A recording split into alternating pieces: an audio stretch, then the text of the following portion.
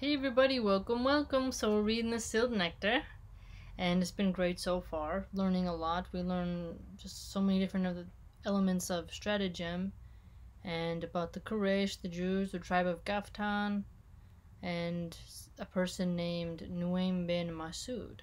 Alright, so let's begin. He told them that the Jews maintained regular correspondence with the Muslims, to the effect that Quraysh hostages be sent to the camp of the Muslims with full Jewish allegiance paid to them, as already agreed upon. Nuaym then encouraged the Quraysh not to send hostages to the Jews. As a third task, so the Jews accepted hostages as well?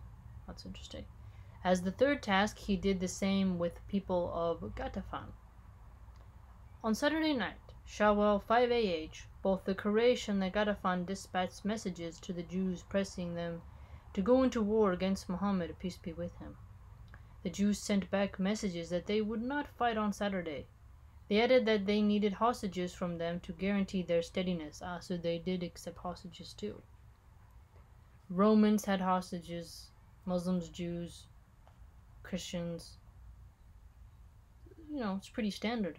This is very interesting, very educational. On receiving the replies, the Quraysh and the Ghatafan came to believe Nuaym's warning.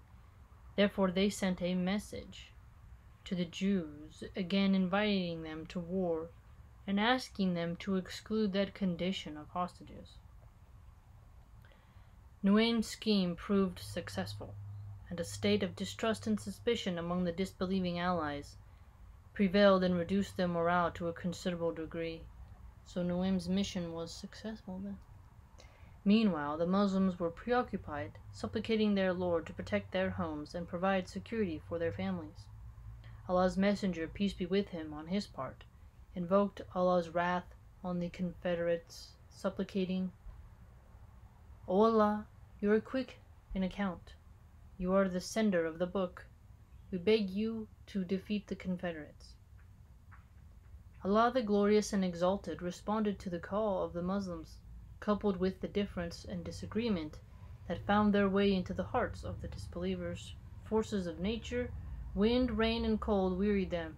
Tents were blown down, cooking vessels and other equipment overthrown. Okay, so the elements then are coming into play. That very cold night, Allah's Messenger, peace be with him, dispatched Hudhafa bin al-Yaman to hunt around for news about the enemy. He found out that they were preparing to leave frustrated for their inability to achieve their target. Allah fulfilled his promise, spared the Muslims fighting a frightening army, supported his servant Muhammad, peace be with him, and inflicted a heavy blow on the Confederates. Okay, so Confederates having their camp, blown apart, having, just very discouraging weather, when it's chilly and a bit nippy out. People don't really want to fight as hard if they're not accustomed to fighting in such weather. Wow, okay. The Battle of Trench took place in the 5th year of Al-Hijrah. The siege of Medina started in Shawwal and ended in Dhul Qa'dah, i.e. it lasted for over a month. It was in fact a battle of nerves rather than of losses. Battle of nerves. Who can hold their patience and who can get maybe baited out in a certain situation? No bitter fighting was recorded. Nevertheless, it was one of the most decisive battles in the early history of Islam, and proved beyond a shadow of doubt that no forces, however huge, could ever exterminate the budding Islamic power growing steadily in Medina. When Allah obliged the Confederates to evacuate, his messenger, peace be upon him, was in a position to confidently declare, here goes a good quote, "From now we engage them, they do not engage us. We will mobilize to them." Okay, so definitely putting them in their place, essentially. Really growing the energy and the force from Medina. Okay, now we're in a new section, says invading Banu Qurayza.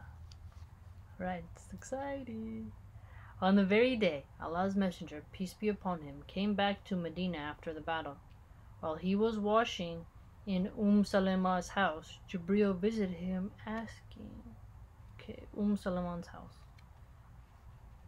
Jibril visited him asking that he should unsheath his sword and head for the locality of the treacherous Banu Qurayza and fight them. Jibril told him that with a procession of angels would go ahead to shake their forts and cast fear in their hearts. That's an interesting assertion. Allah's Messenger, peace be upon him, immediately summoned the prayer caller, and ordered him to announce that every listener should offer the Asr prayer at Banu Qurayza. He appointed Ibn Maktum to administer Medina and entrust the banner of war to Ali bin Abi Talib. Okay, the banner of war is given to him, who marched towards the appointed target and came close enough to hear the Jews abusing Allah's Messenger, peace be with him. The Prophet, peace be upon him, set out at the head of 3,000 infantry. That's a decent force. 3,000, that's not bad. And 30 horsemen of Ansar, helpers, and Muhajirin, emigrants, on their way to encounter the enemy. The Asr prayer was due. Some Muslims refused to observe it until they defeated the enemy, while others performed it. The Prophet, peace be upon him, objected to neither. When they reached the locality of Banu Qurayza, they laid siege to their forts. Seeing this terrible situation they were in, the chief of the Jews, Ka'ab bin Asad, that's the chief, offered them 3 alternatives. Okay, look at that. Okay, let's see. To embrace Islam, and consequently their life, wealth, women and children would be in full security, and reminded them that such behavior would not be in opposition to what they had read in their books about the authenticity of Muhammad's prophethood. I see. So they're getting into a discussion like, hey, I'm the messenger that's been ordained, and I'm the one. And they're like, maybe, to kill the children and women, and then challenge the Prophet, peace be upon him, and his followers to the sword to either kill the Muslims or be killed, or, as a third possibility, to take Muhammad, peace be upon him, and his people by surprise on Saturday, a day they understood they were to participate in no fighting. See, that's what's tricky, is when one side says that they're not going to fight, and then they actually do end up fighting on that day. It's pretty shady. None of those alternatives appealed to them, so their chief, angrily and indignantly, turned to them saying, "You people have never been decisive in decision-making since you were born." That's funny. That's funny. Since you were born. The dark future already visible, they made contacts with some Muslims who had maintained good relations with them in order to learn about their fate, in light of the current circumstances. They requested that Abu Lubaba